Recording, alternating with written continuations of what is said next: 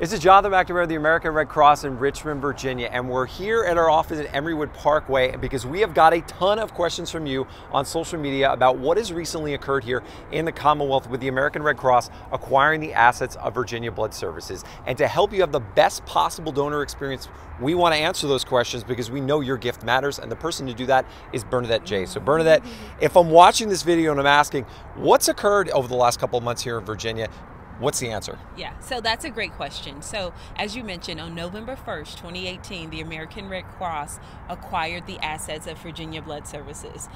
So basically this means that opportunities to donate life-saving blood, platelets under the Red Cross name have expanded across Virginia. The Red Cross is now the primary blood provider for hospitals in Virginia, and we look forward to partnering with blood drive hosts, blood and platelet donors to ensure hospital patients have access to life-saving blood products that they depend on. Which is fantastic. And if I've donated, whether it's with the Red Cross or Virginia Blood Services in the past, what does this all mean to me for my next time I have a donor experience? So first, we want to thank you for donating with the American Red Cross.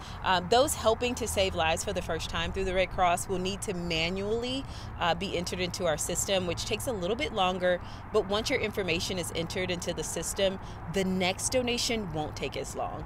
And to expedite the donation experience, please make a donation appointment and complete a Rapid Pass. Now, Rapid Pass allows you to read through the pre-donation materials and answer health history questions on the same day before you come to donate.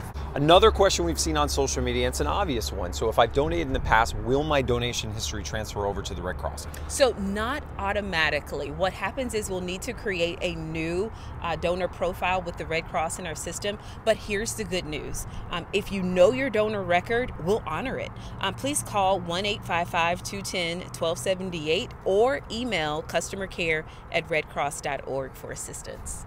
Now, another question I've got at the grocery store and a couple other places is, what is the difference between when you donate to the Red Cross and what you've done in the past? One great way when you donate with the Red Cross is your blood donation not only supports patients in need here in the Commonwealth, but it also supports the broader mission of the Red Cross, our disaster relief, our service to the armed forces, and that's an amazing gift. So I'm watching this, I'm inspired, I have all the answers to my questions now, and now I want to give a donation. I know we've got beautifully here on our Bloodmobile how you can sign up, but if I want to donate, what do I do? Yeah, so there's three ways. So you can download our blood donor app.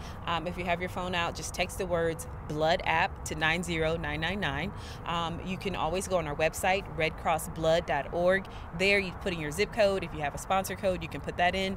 If you don't like the apps, you don't like the website, you can always call us at 1-800-RED-CROSS and we'll schedule an appointment for you. Awesome. Well, Bernadette, thank you as always answering questions. Great resource. And we want to thank you, as always, for your support of the American Red Cross, whether it's on the blood side, whether it's on the humanitarian side.